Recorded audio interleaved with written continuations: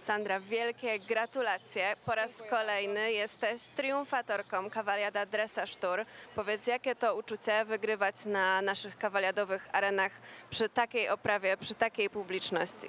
Dziękuję bardzo.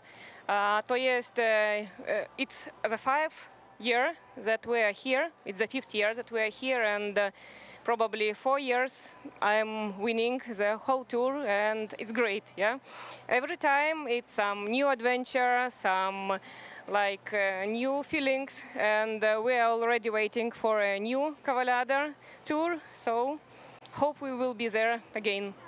A jak to jest stać na tym podium przy tych wszystkich oklaskach i z tym pięknym pucharem?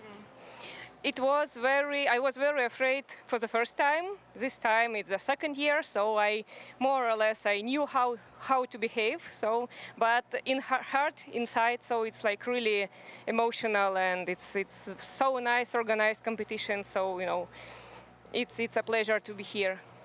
Bardzo Ci dziękuję. Wielkie gratulacje. Ponownie jesteś najlepsza. Dziękuję bardzo.